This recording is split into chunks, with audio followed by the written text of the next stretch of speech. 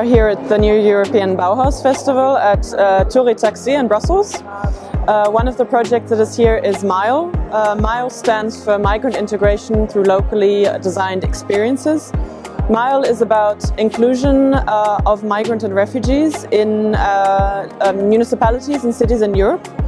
So we work together with migrant-led organizations and different municipalities to try and understand, first of all, what the needs are of migrants and refugees and how we can work on inclusion and diversity policies in cities to bring in migrants' voices, to give them a platform to speak up. And in the long term, MILE wants to create platforms across Europe to support the exchange and collaboration between cities and migrants. The motto of the New European Bauhaus Festival is to build up an inclusive, beautiful and sustainable Europe.